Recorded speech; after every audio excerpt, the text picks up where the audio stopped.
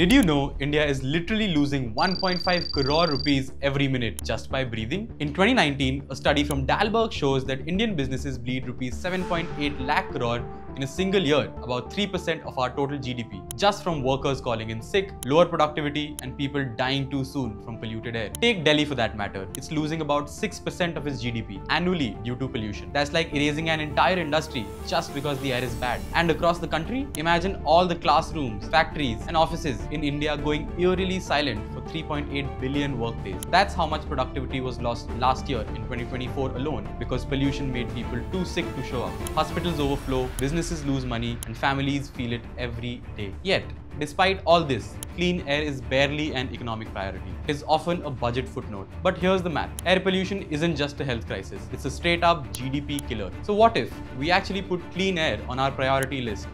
Where could we go from here? Follow Beyond AQI because clean air starts with awareness.